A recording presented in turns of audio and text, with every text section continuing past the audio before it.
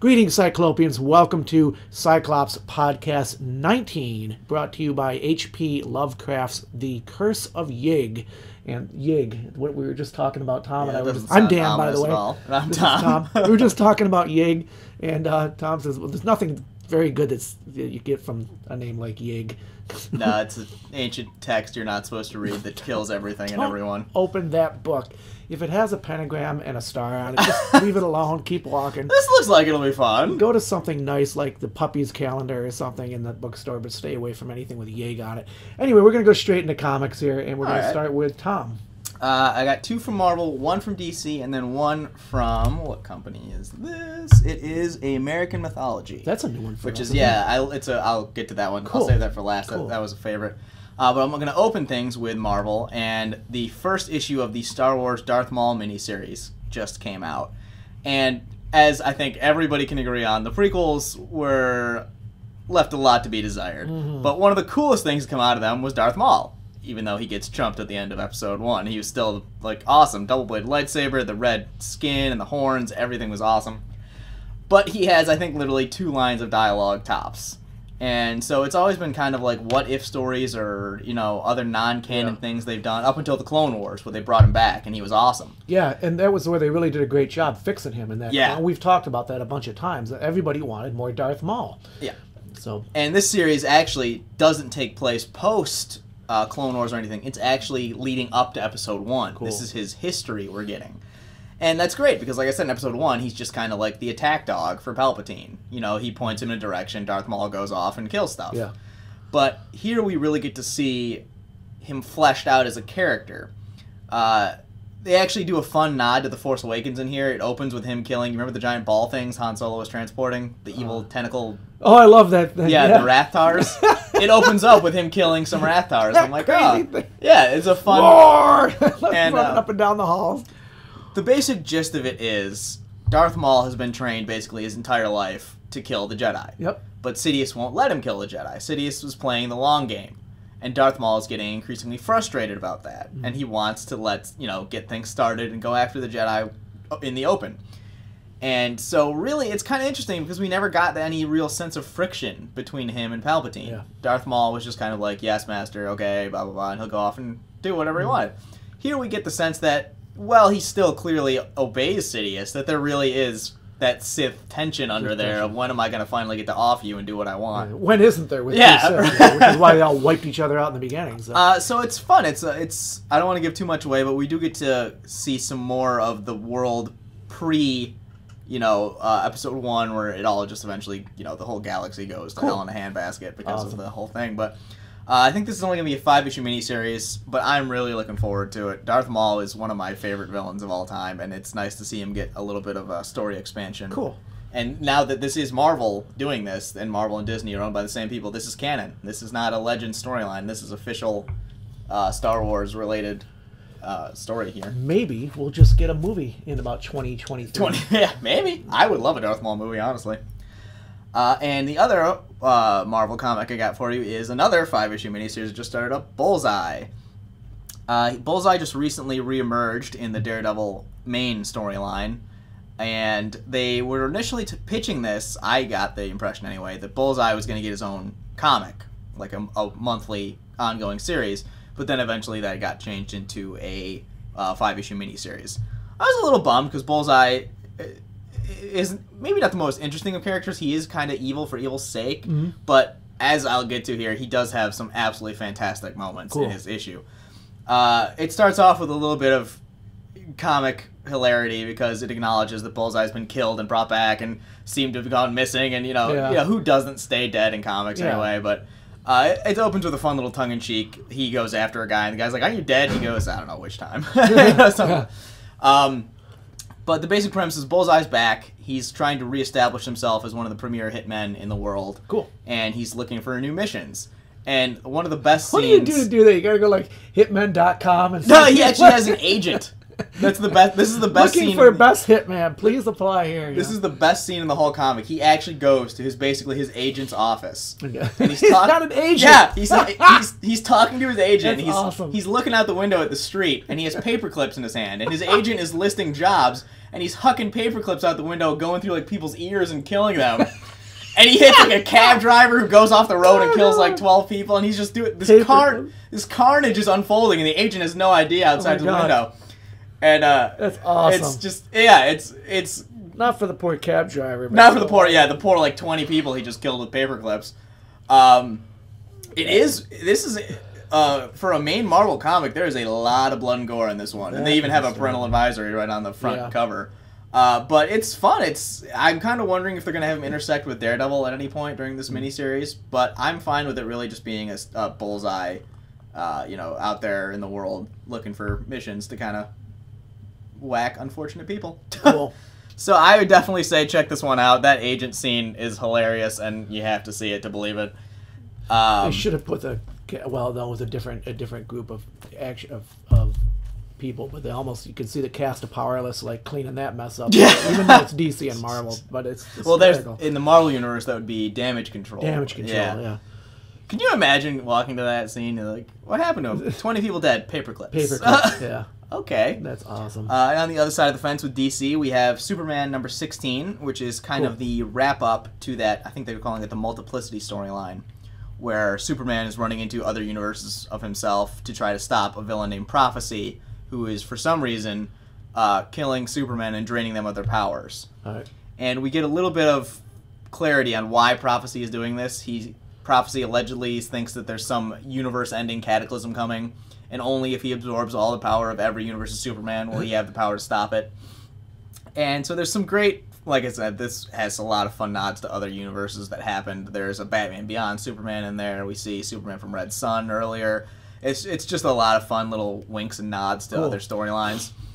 But it does further an interesting storyline that's not just been going on within Superman, but even a little bit in Detective Comics, there's this mysterious puppet master behind the scenes who's yanking people out of existence for his own ends. For his own ends. Okay. Yeah, and it happened in Detective Comics with Tim Drake. Everyone thinks he's dead, but really this guy got a hold of him. Okay. And it was interesting because initially it was a Superman thing, and then it crossed over into Batman. So I get the sense that this might become a big crossover event. That whoever this villain is going to wind up having the whole Justice League or whatever going after him.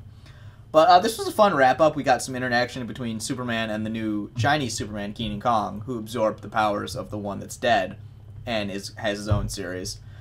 So it looks like the Multiplicity storyline's over, but I enjoyed it. It was a quick 3-issue thing, but it was a lot of fun winks and nods to past Superman stuff. And it does set up, like I said, something seemingly big down the line. Cool. Looks like it's in the pipeline. Cool. And my last one is Equilibrium issue 2. I forgot to cover Equilibrium issue 1 when it first came out.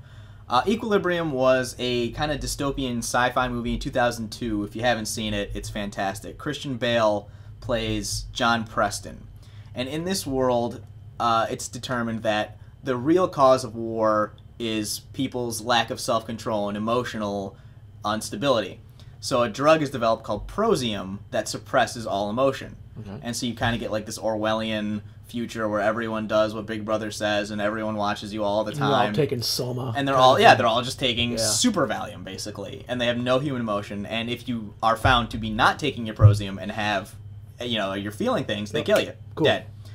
And the movie takes place because through a series of happenstance, John Preston begins to feel emotion again. He misses his supply of Prosium and gets thrown into this world with the Resistance and have to go with it. And it's a fantastic movie. It's a great story, fantastic action film.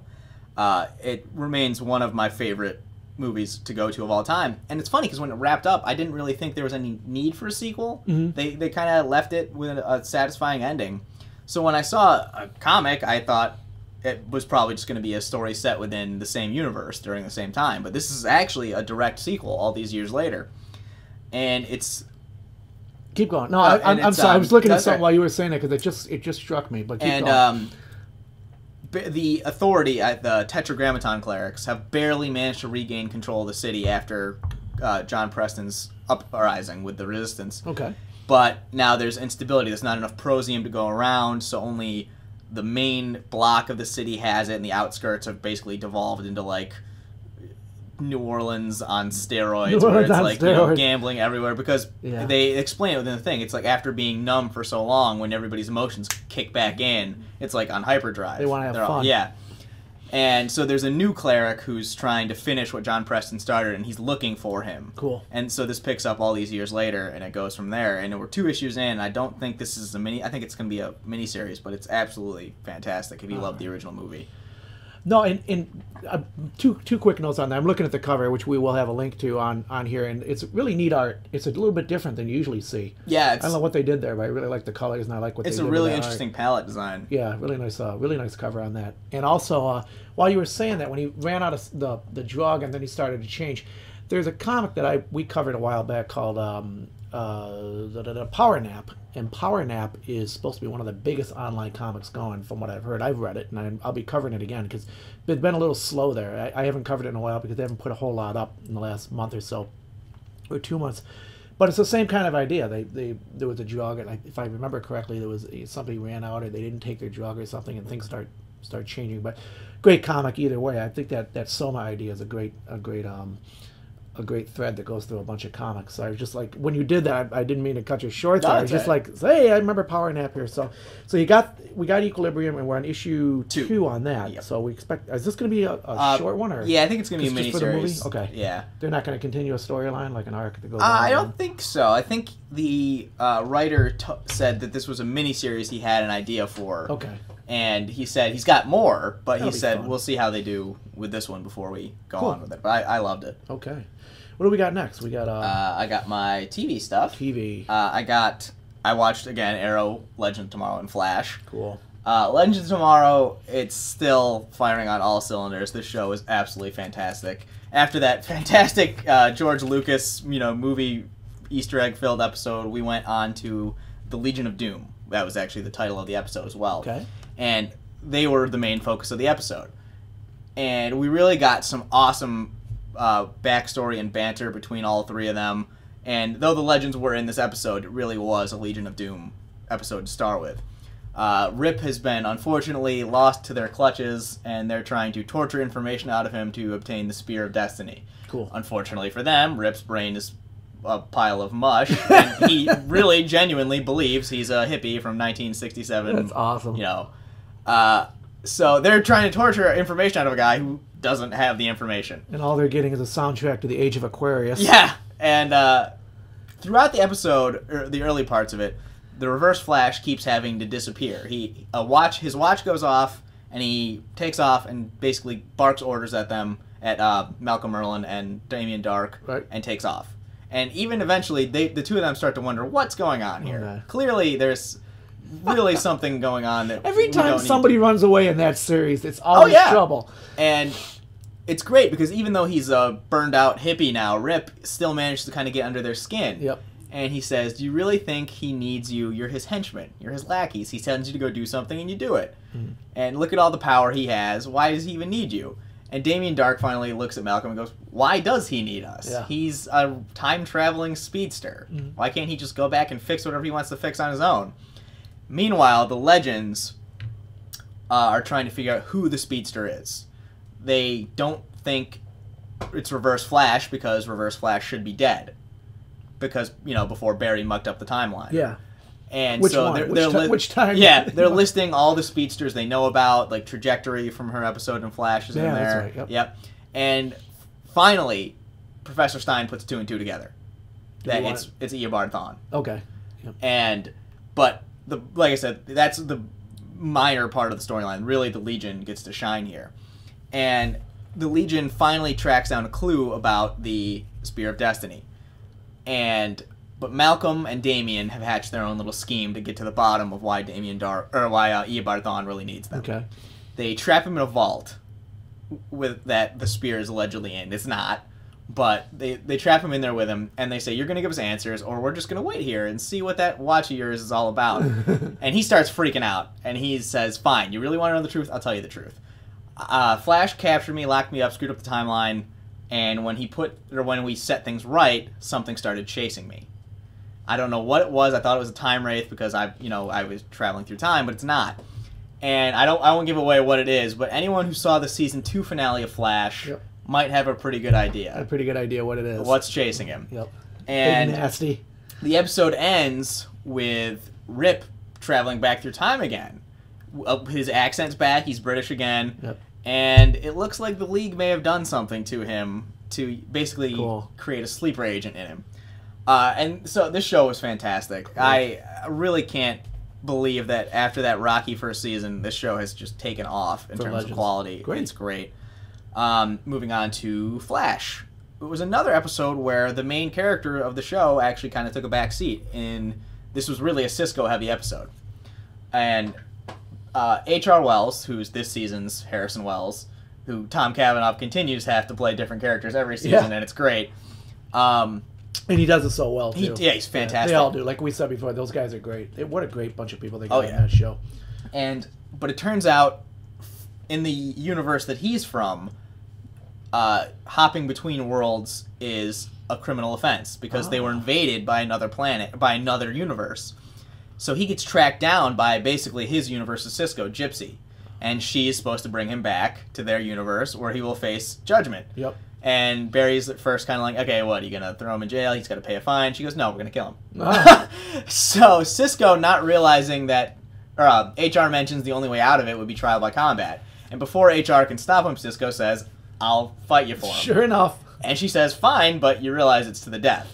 And poor Cisco did not realize it was to the death. He's always getting lured in. Yeah. Poor Cisco. So we get some funny training montages of Cisco trying to use his powers and just failing miserably. Mm-hmm. And Wally, meanwhile, is really starting to step up in terms of being a superhero. He's really starting to stretch into the limelight. Kid Flash is coming into his own. Great. So really, it was Barry kind of took a back seat in this episode, and it was fine. It wasn't like the episode suffered because of it. It was really nice to get to see Wally and Cisco shine. I can see that though in the comic too. They had to stress out with somebody. They had Kid Flash and some other stuff, and they have to get the other guys up there in the front too. Even though everybody's going to go to see Barry, and we'll see a heck of a lot more. So anyway, Kid Flash steps up. Yeah, Kid Flash is starting to step up. Barry's training him. Cisco is trying to desperately figure out any way to beat Gypsy. To win this fight. Their fight is a little brief. It's actually kind of an anticlimactic fight. It was only probably 3 minutes tops. Okay. But we do get some funny moments in there. They actually start fighting between universes, and they pop up in Supergirl's universe for a minute. And but really, for Barry, the most of the episode was him trying to help Iris deal with the fact that Savitar might just off her in 5 months. And it was great because that was one thing I thought they kind of swept under the rug too quickly was Iris just like, oh, okay, I guess in 5 months or so I'm going to get killed by a speed god demon thing. And this episode was good. She was really starting to deal with that kind of, like, the sword hanging over her head, kind of. And so we got a little bit of everything. We got some great actions. There was always some good humor in Flash. And we got some character drama with Barry and Iris. And like I said, relationships in shows or movies either bring them down or they are a really strong part of it. And Barry and Iris, especially this season, has been a very strong component of the Flash.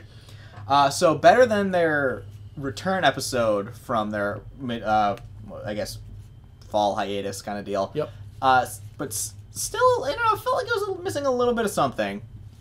Maybe if Cisco had gotten a little bit more of a actual brawl in there with Gypsy instead of just kind of a little. We're only on number 2 though, right? So we've got plenty of time to go, and they're building. I think they're building for something big. So I'm looking forward. Like there's 10, 11 episodes in out of a 23 episode season. Mm-hmm. So I mean, Savitar's still got a long way to go before we deal with that. Wait, are we that? We are that. Yeah. Okay, I'm sorry. Yeah. I said 2, I'm thinking. Well, 2 back from hiatus. Yeah, 2 back from hiatus. So. But it's still a very good, solid episode of Flash. All right. And on to Arrow, which again, still can't believe that they pulled it off. Season 5 coming out. Season 5 has been a lot about Oliver trying to deal with Laurel's death in season 4 and a way to honor her. And he started that by getting a new team back together with Mr. Terrific, Ragman, Artemis, and Wild Dog. But he was very clear that no one was going to be the new Black Canary at first. And eventually Felicity kind of wore him down, and she said, if you really want to honor Laurel, you got to get another Black Canary back in there in the mix as well. So the episode begins with him just shooting down everybody's, propositions for who the next Black Canary should be, and until Curtis finally comes up with a possible solution. There's urban legends of a woman who's got the same canary yell that the Earth 2 Laurel had, that, actually like a superpower, not just the collar that Laurel wore. And Oliver takes Curtis and Wild Dog along to check it out. So the main bulk of the episode is the three of them trying to recruit her into the team. Okay. But Felicity got some stuff to do this week in terms of trying to hack into the NSA and prove that Diggle's being framed for a crime he didn't commit, which is pretty much what Diggle's been on the sidelines a lot of the season for because of it. And so Felicity got some real meaty story stuff to do with, because she really kind of has been just the sidekick, really, for Oliver and the team for a while. And she used to be this big hacker who was, taking down corrupt government officials, and she was a big deal in the hacking community. And so we kind of get the hint that maybe she wants to get back into that. And, well, obviously she hasn't broached it with Oliver and the rest of the team yet, but we'll have to see how that goes over. But they did introduce the character of Dinah Drake, who is one of the various Black Canaries in the comic universe. Cool. And I gotta say, they did a great job of building her up as a real character, and she doesn't feel like, okay, Laurel's dead, we need to conveniently shoehorn in somebody to be Black Canary. They had a great origin story for her powers. It was because of that particle accelerator that gave everybody superpowers. Yep. Although I think other than Barry, she's like the only one to not turn evil. Yeah. Oh, Cisco. Yeah, everybody turned evil. I noticed that. Barry and Cisco and her are the only three to not turn evil. I was thinking about that, like, all through the first couple seasons. I'm like, why did nobody turn good here? Everybody's like, oh, I got superpowers. I think I'll just start killing everybody around me. They were either criminals already, or the powers made them crazy, or, it's like, come on, can we get like a 50-50 split here of like heroes to bad guys? But it's awesome. Except for the only exception I can think of is Grog, who was he seemed to kind of do his own little thing there. Yeah. He Grog. I don't know the background of Grog. What is his background? It depends. On some comics, Grodd is from Gorilla City, where gorillas just naturally evolved into being hyper-intelligent beings. In some, he is the product of an experiment by Argus, and which kind of like what they did in the TV show. Yeah, that's what if they were going to bring him, because I saw a bunch of stuff on Grodd recently, and I was like, I wonder if they said Grodd is going to be back for season 3. But, so yeah, Dinah Drake got her powers in the particle accelerator accident, and she's been hell-bent on getting the crew that killed her partner / boyfriend. So we get a little bit of classic Oliver revenge story in here. And so that was a fun present-day storyline, but the flashback was the interesting stuff. Okay. Last week, they dropped a huge bombshell. They did it in Legends. They introduced the concept of Talia al Ghul, who is Ra's al Ghul's daughter. Yeah, I saw that. And anyone who's a Batman fan knows Talia al Ghul is like Bruce Wayne's, the love of his life, but they can't really be together because her dad's a mass-murdering psychopath. So they always kind of hesitated away from using Batman characters because Batman and Superman are, DC's big cash cows, and that's what the movies are for. But the introduction of Talia in Legends was big. You're like, oh, okay, she's like officially in this universe now. And in the previous episode of Arrow, the finale shot we get is Oliver getting saved in Russia by Talia al Ghul. And now it looks like Talia is going to basically train Oliver a little bit, too. Cool. So this is a big deal. This is a heavy-duty Batman character getting brought into the TV universe. And obviously it doesn't mean like Bruce Wayne's running around or anything.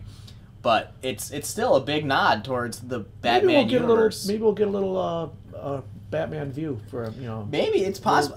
They've always kind of shirked around it though. I mean, in Flash they had a fun nod to it by saying Queen consolidated merged with Wayne Tech. Yeah. So I mean, they're like I said, there's been these little nods to Batman and Superman here and there, but no real direct overt references. Well, like you said, they're saving that for the big stuff. That's cash cow, Superman, Batman, Wonder Woman, that kind of thing. They're gonna go heavy on the movies there. I didn't mean, go ahead. No, that's true. That's exactly why they're doing it. So overall, another really great episode for Arrow. We got some great team building with Oliver in the present. The Talia stuff was good in the past, and Felicity's really getting some of her own storyline time to shine, which is good because she has been kind of a little bit on the sidelines this season, but it looks like they're going to be doing some stuff with her soon, too. Cool.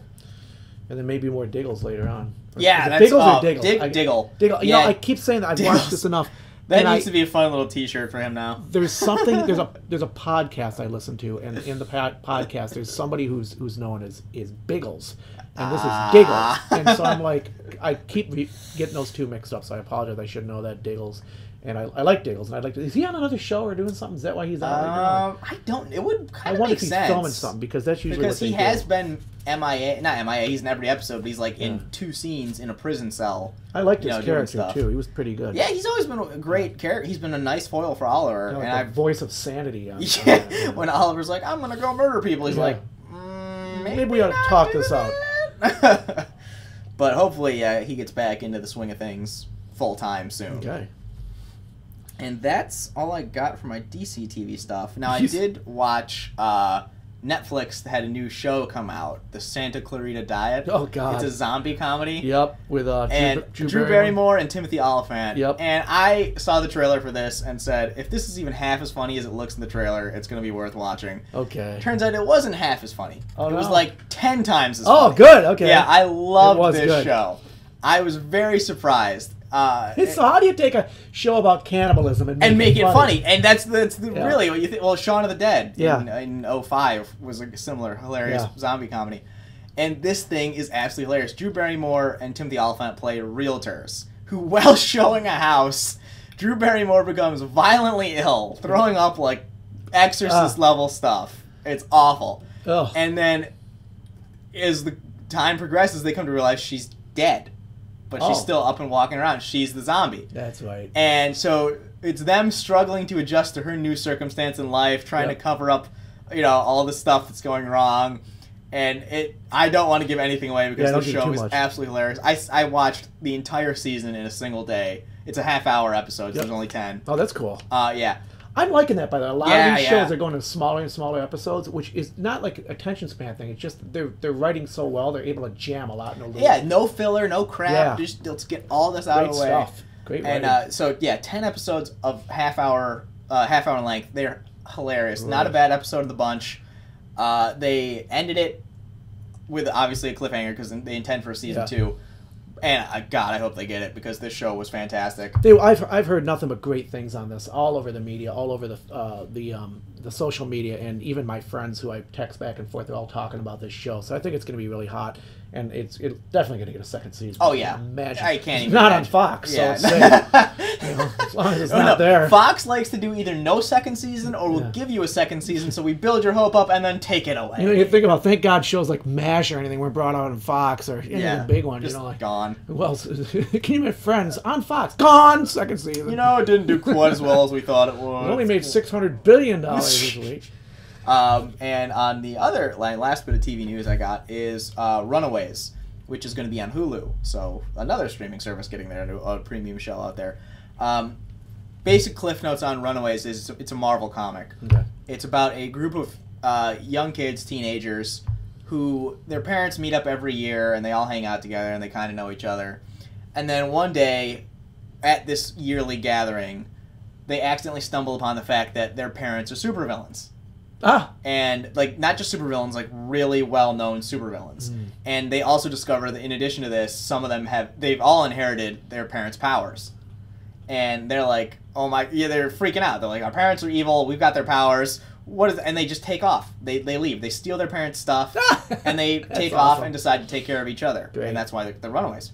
And this is going to be on Hulu, and they just announced the casting, and I forgot to write down the cast, but I think it's an intriguing project. Yeah, it's a cool idea, too. I don't believe this is part of Marvel's main universe. I think this is one of their offshoot things. So we're not going to see any major... No, I don't think there's any major... I never read the Runaways comic, so I'm not sure. I didn't either. This kind of came out of left field for me. But I do know that everyone I've talked to who has read it says it's fantastic, and they're really excited for this. This is trending, and I think it sounds like a really cool premise for a TV show. It's definitely trending like mad. Again, on social media and the websites, I'm watching this and I'm seeing it's a lot of trending. But I got to admit, I do nothing about this one. I've not read it or anything. So looking forward to hearing. Yeah, I'm excited for that when that finally comes out. Cool idea. Again, here we go. We're going farther and farther down in the left field. with all these interesting side characters and side projects, which is really cool. And you and I talked about this weeks ago, and I think it's happening way faster than we thought it was. Oh yeah, I thought it was maybe like 2 or 3 years, but it's like months later. I can't remember what the first Netflix original show was, but I'm like, really? Wow, Netflix is doing their own stuff? That's kind of weird. And then it just was like steamrolling it through stuff coming out, and then Amazon's like, we're gonna do new stuff, and Hulu's like, we're gonna have our... and it's like, wow. Well, okay. And it's interesting because here, if I can just quick jump in here for a second, the CW now is looking at Black Lightning, which is another one that I had no. I remember Black Lightning from the Super Friends cartoon, basically, but ever since then, he kind of dipped into obscurity. And so they're going into Black Lightning, and they're pretty serious about it. From what I hear, they're going to do it, and it can be cool. I am always excited anytime you bring out old characters. And have they said is Black Lightning going to be part of like Flash and Arrow and all them? Is it going to be part of that shared universe? Or well, you would think so, because although they say they got a very limited amount of time on the what's it called, the prime slots, prime time. So they they already have shows Monday, Wednesday, Tuesday, and Thursday. Yeah, so, I mean, this could be Friday, I guess. Well, but Friday, nobody wants to do Friday. Because everyone goes out. But Sunday, I don't know what they got on Sunday, but anyway, we'll see how this thing does. And it's cool because yet another deep in the bench. Love this term, but it's true. We're going way down to the bench and pulling all these guys out, and it's really neat. And so I don't even think we got time to write up new characters, new comic. We just got to the old ones. It's always nice to say. I'm just trying to think about this as a comic writer. Yep. You create this character, and he kind of does well for a while, and then he just disappears into obscurity. That's got to be kind of disheartening. Yep. So when a show like, when a network like CW picks up Black Lightning or something like that for a show, that's kind of got to be a little bit of nice validation here. Yeah. That he's getting some love finally after all this time. Yeah. So it's nice to see. The more the merrier for me. I like it. Just keep bringing them in. It's funny because you'd think with all these shows, it's like eventually you're going to hit the quantity versus quality conundrum where they got so many, someone's going to suffer, But they've got 4 shows running right now, 5 if you count Vixen online. Except for the fact that the writing is so good. And that's what's saving these. Because back not 15 years ago, the writing was awful. Even then, you'd get these shows and like, oh God, here we go again. And they might have a couple episodes, then they just spiral off into some kooky land and now the writing's gotten so good. I've heard people refer to this as the TV revolution, like the golden age, Renaissance, the golden Renaissance of TV, or TV Renaissance, and it's because so all these shows are doing really well. So when you got Flash, Arrow, Legends, and Supergirl all shoulder to shoulder, all doing well, and everybody trending at the same time, that tells you how good. And the CW must just be loving life right now. Oh yeah, they got to be rolling in it right now. So if they're looking at Black Lightning, I'm sure they're doing it very seriously, and they're thinking, hey, can we do this a 5th time? They probably can. So yeah. So anyway, you got. I jumped on Black Lightning there while you were talking about the other thing, but I wanted to just drop that out there for people and see if anybody wants to talk about Black Lightning. Feel free to comment, because I don't know a heck of a lot about it, and I have not done much research. Yeah, I haven't really seen much of Black Lightning, like I said, since Super Friends when I must have been 6 or 7. So it's been a while. But that's all I got for TV stuff. Okay. There's actually some movie news though. Jump into movie. Oh, wait, before we go, I'm sorry. Sure. No. I got to jump into more TV.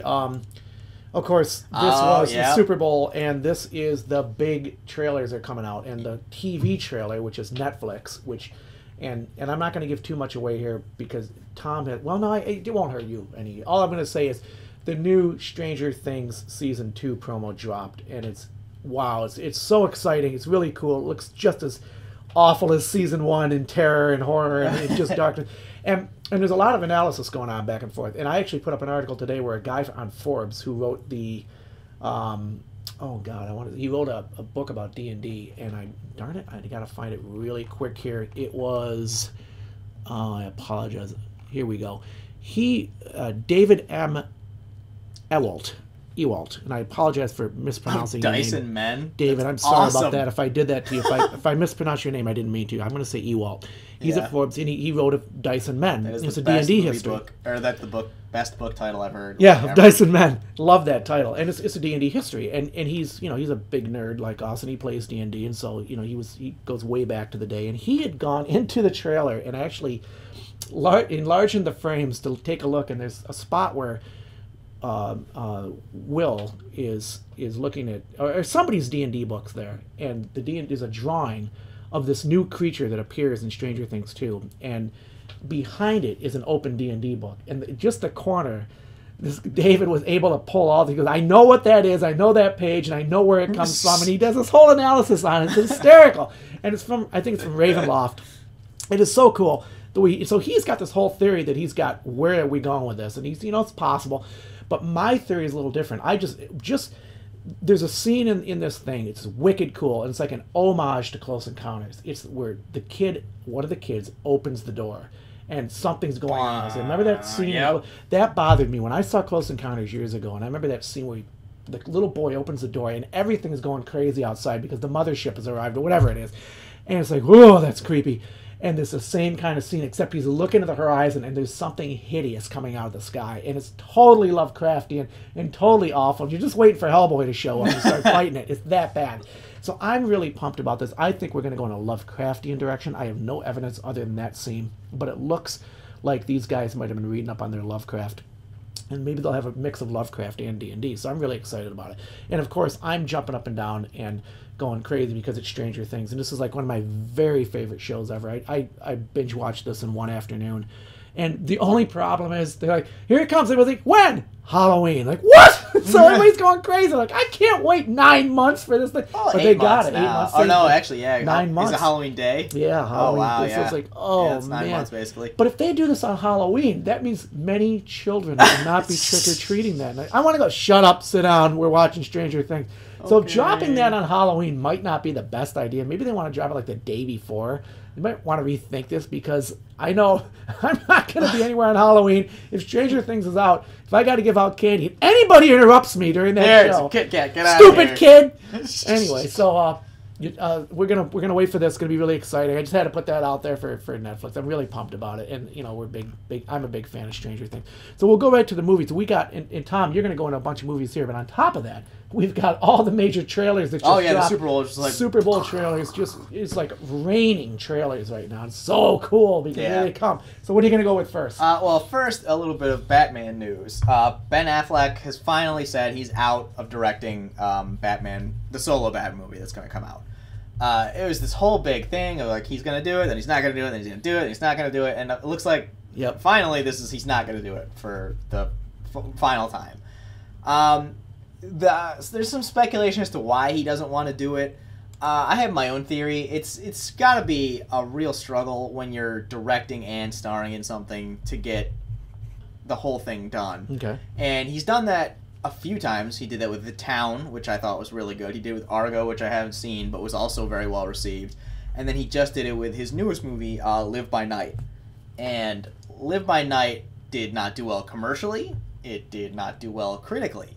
It was actually stated that Affleck was the worst part of the entire movie in some reviews. Too bad. And that is really bad. And I think it's got to be a real stressor when you're directing this big, huge Hollywood budget movie and you're the main character in the big Hollywood budget movie. I don't even want to begin to fathom what that's got to be like. You know what sucks, too? And we're going to go back to this topic you and I have been on a bunch of times. This is going to make you mad. Is I was reading this morning about someone saying, well, Batman versus Superman, the critics didn't like it. Just the way they didn't like Suicide Squad, which also needs to get, DC needs critical acclaim on one of their movies finally. And I'm like, wait a minute. Clearly, the critics were wrong about Suicide Squad. Say what you want, but that thing closing on $1 billion. Critical acclaim. Both of them closed on $1 billion. Yeah, but almost. $1 billion. Yeah. So it's like the critics didn't like it, so it sucked. Well, I know a lot of fans do have problems with Batman versus Superman. I see a lot of fighting. And Suicide Squad too. But here's the thing: I haven't seen as much as Suicide Squad. No movie is gonna be perfect. Yeah. And Star Wars was was well, that's a whole other thing. That's not a movie. That's more like a operatic saga. That's fantastic. No, but the thing is, a lot of it's not even the guys who make the movie's fault sometimes. Yeah. Like I said, with Batman vs Superman, the Ultimate Cut, which was a half hour longer, makes that movie so much better. Because these guys are at the mercy of the cutting room floor. And the extended cut of Suicide Squad was better, I thought, but it didn't get vastly different of a movie than like Batman Superman did. But it's not even a lot of the times the people involved in the movie's fault, or this movie's so terribly written, or this, why was this we don't know if it was a boardroom, a bunch of suits sitting up there, and some guy who doesn't know a damn thing about the movie. He's like, it's very cut obvious. this scene out because I don't like it. I say don't look at a movie individually. Look at the director's body of work. Yeah. If everything they've done has those complaints, then it's probably them. Yeah. If it's a few movies here or there, I say it's kind of the studios in And charge. to back you up on that, a good case would be starting out, did really well. Shyamalan, M. Night. Oh, yeah. Took well, off. here's the crazy thing. Like a He's meteor. back. And then he crashed out for a while with those awful movies, and Yeah. then he's back to #1 again. He's clearly, back. The last two he's done have been very well received. The And this- Visit and Split. Split is supposed to be the hottest I haven't seen it yet, but my friend Brandon just told me it was fantastic. Yeah, people are going crazy for it. It looked good. It Yeah. looked really. When I was looking at the trailers, I was like, "This looks really, really good." Even though I don't think I can sit through it. It's Yeah, scary. so it looks. Yeah, so I say when it comes to movies, let's be a little bit less judgmental right out of the gate. But where were we going with this? We were Batman vs. You were Superman. talking about Batman vs Superman. Here you go too. We go all over the place. That's what makes us fun. But yeah, so Ben Affleck, I think it's just the stress of directing and starring, so he bowed out as director. And there's been a couple names floated to replace him, but nothing concrete yet. But something that's interesting is the script, which he allegedly, let's say allegedly, I'm pretty sure he flat said he wrote the script. Yep. The script is being rewritten by the Batman vs. Superman screenwriter, Chris Terrio. So I was a little nervous at first, but then I thought about it, and the theatrical cut of Batman vs. Superman left some stuff to be desired. Mm-hmm. But the ultimate cut, the cut that Zack Snyder wanted to have shown, was much better. So I was a little nervous at first when I heard that the guy who wrote Batman vs. Superman was rewriting this, but I'm gonna let it play out because I think the guy just didn't get his movie on the screen. I think it shredded on the editing room floor.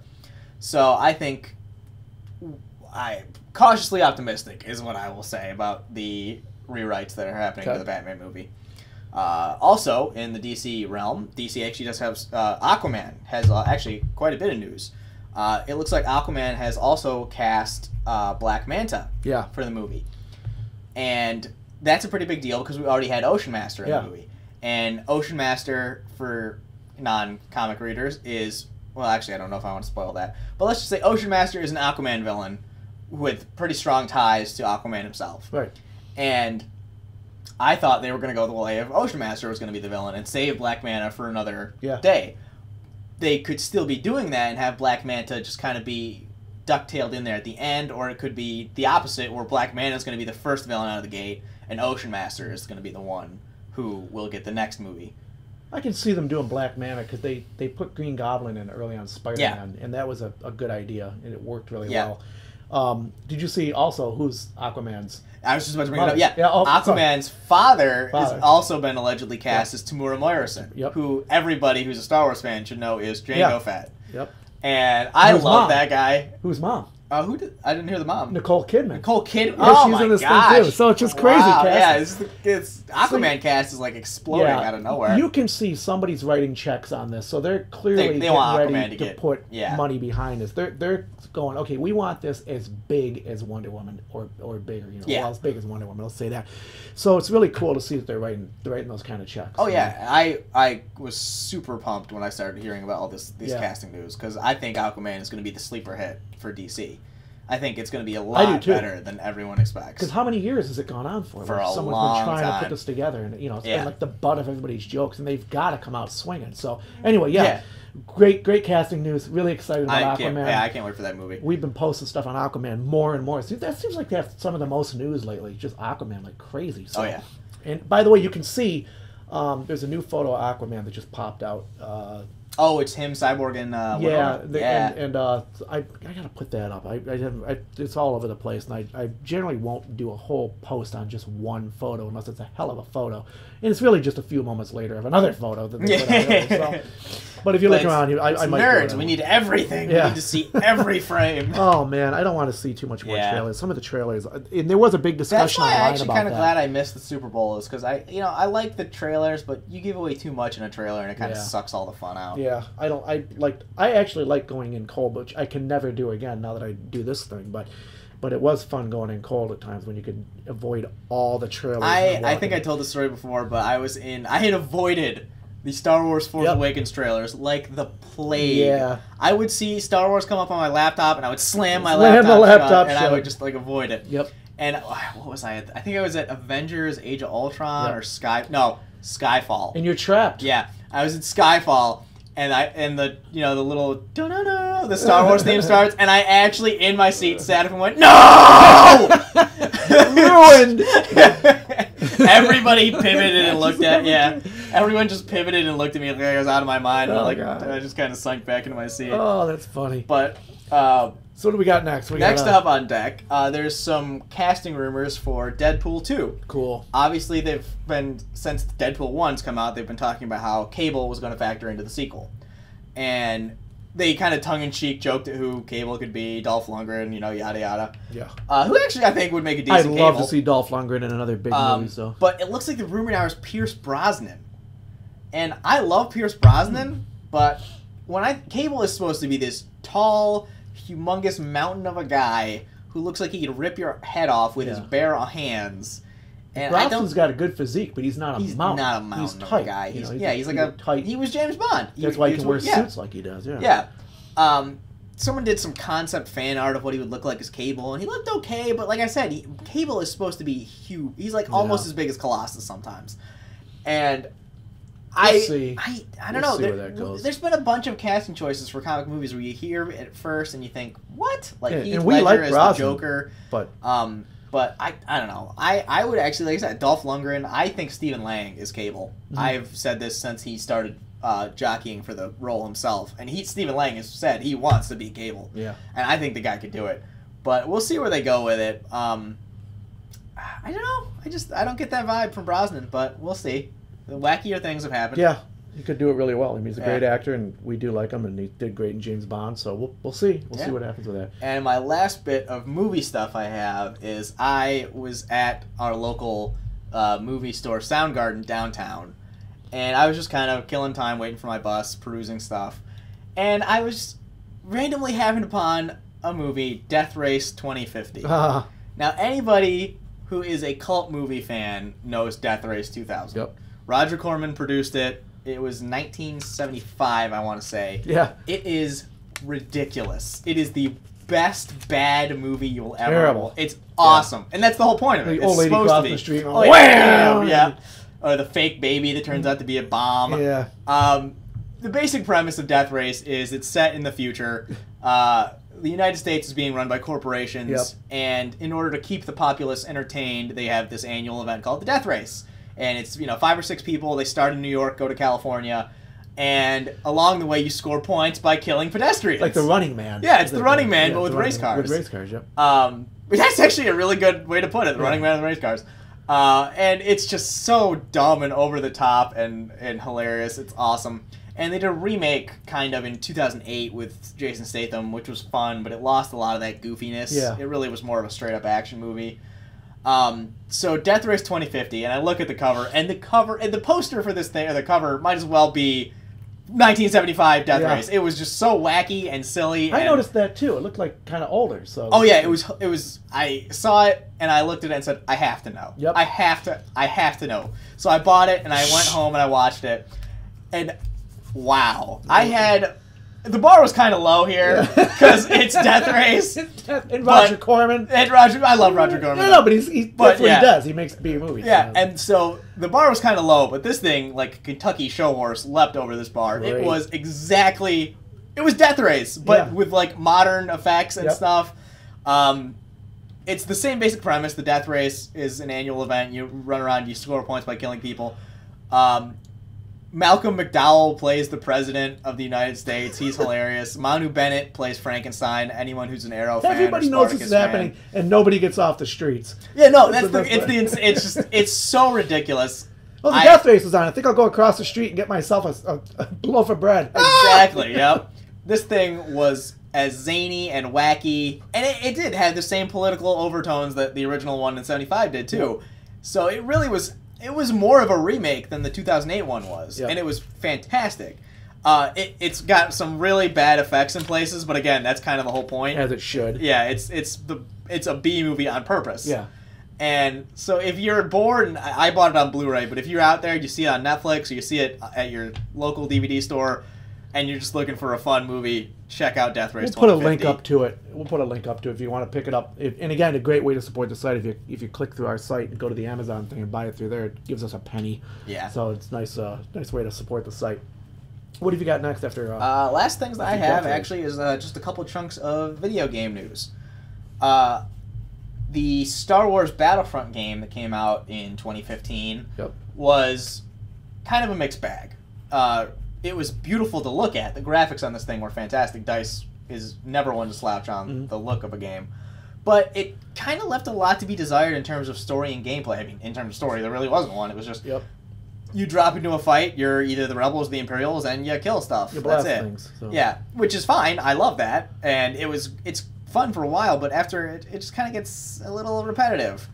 And you were locked into the Imperial era of Star Wars, where it's, episodes A New Hope, Return of the Jedi, and Empire. Again, nothing wrong with that. Those are fantastic movies, but there's so much more to the Star Wars universe, and we all know that.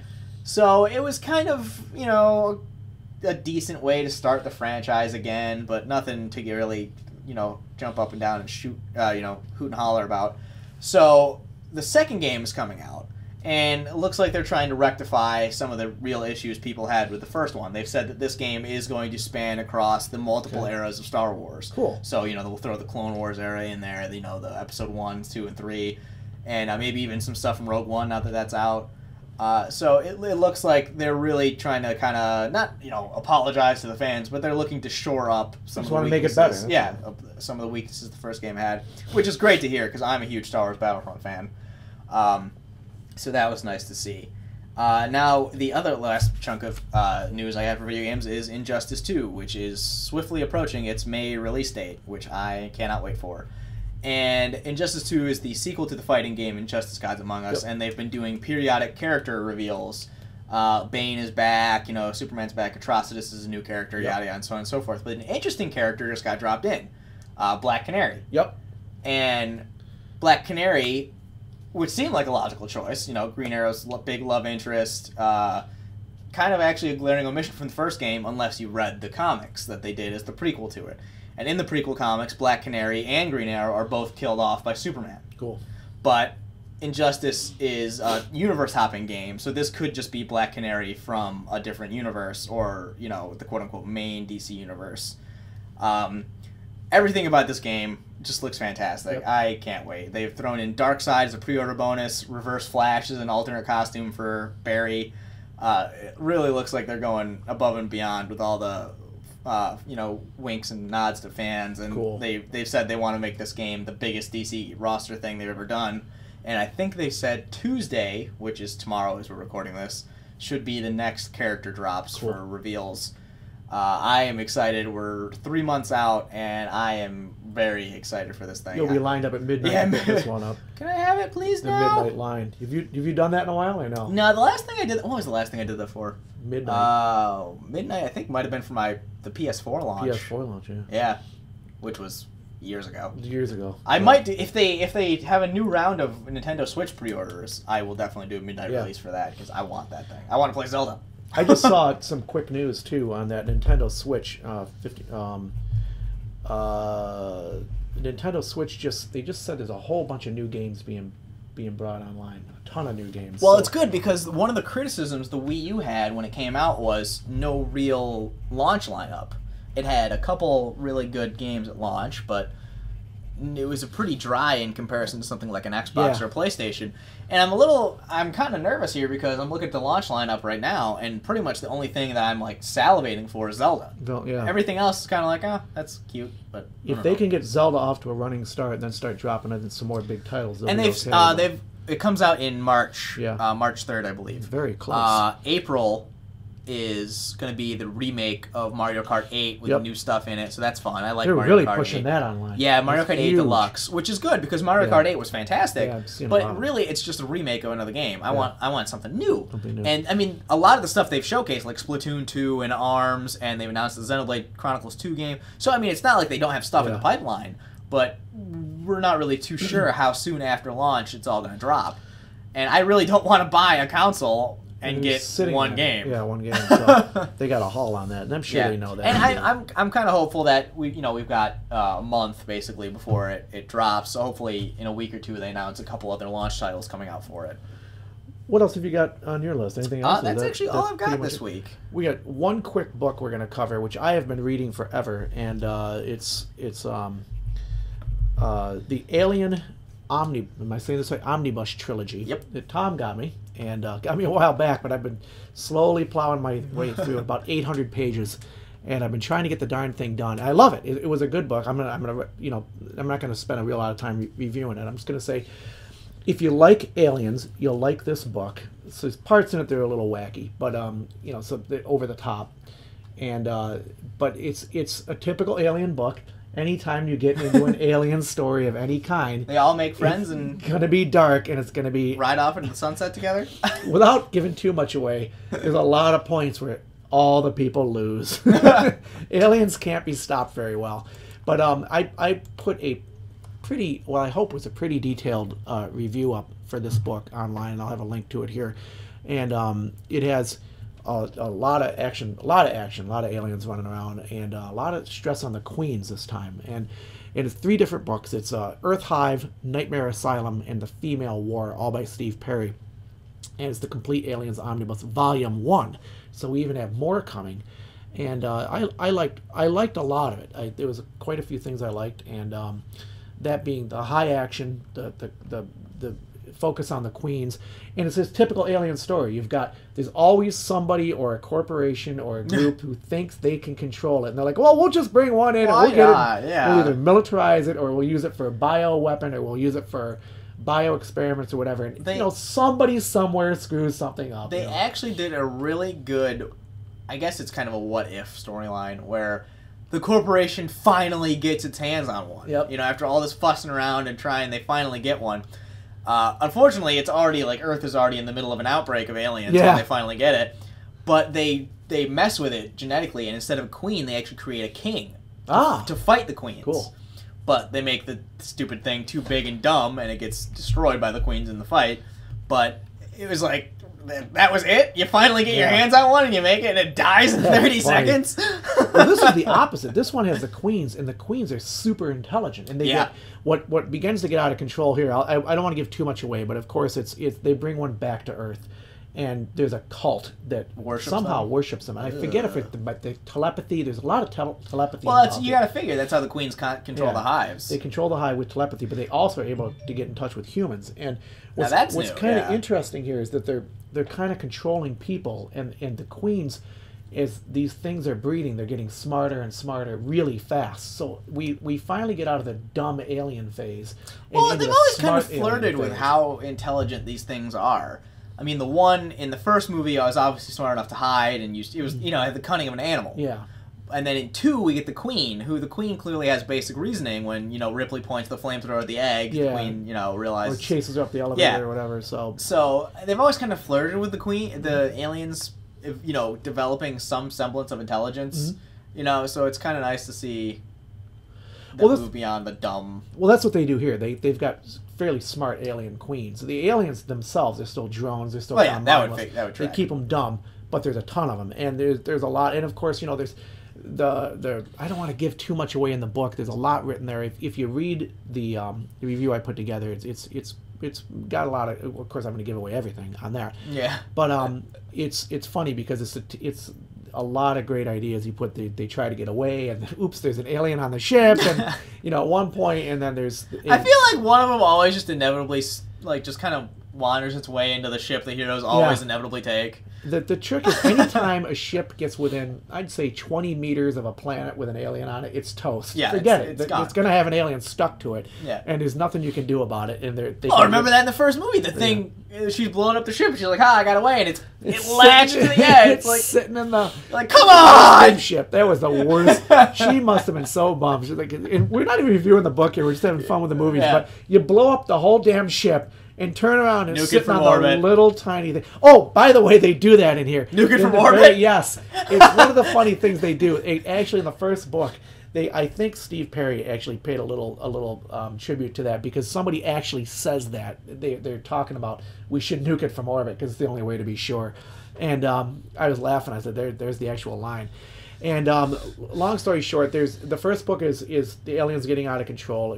We're going to call it Earth Hive for a reason. And the second book, they manage to escape, but they wind up our heroes wind up in the clutches of a mad general, which is, now the military aspect. The first one's like the corporate aspect getting out of control. The second one's a military aspect getting out of control, and the third one is the I don't want to give too much away here, but they're working from the Earth's moon, and the alien queen, the queen of all queens, contacts them telepathically, and so it's kind of cool. They're trying to find a way to rescue people and do things, and they have to actually get the queen and bring her to get the other aliens out of the way.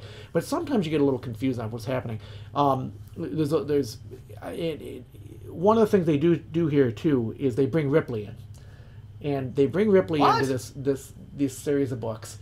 And I'm not going to tell you how. Okay. She does appear, and there's a huge plot twist on Ripley on this one. So you're going to be like, wait a minute, Ripley's in this? And then you're going to be like, oh, this is cool. And then you're going to read it, and you're going to say, I see what's going on here. So, I don't want to give too much away online, but 3 books will keep you busy for a while. Kept me busy for weeks reading the things. I kept trying to read them at the end of the day, and I kept falling asleep. Not that it was a bad book, it's just I kept falling asleep. So, they're good books. 800. This one's 800 pages, 3 books in one. Have fun reading it. We'll put a link up to it, and you can see the whole review. So I got that out of the way, and coming up on deck is the Hyperion series, which I'm reading, which is also slowing me down because that's like 5 books, and they're like enormous. So I've been reading, trying to get these books out of the way, and that's our book for the week, the alien things, and again.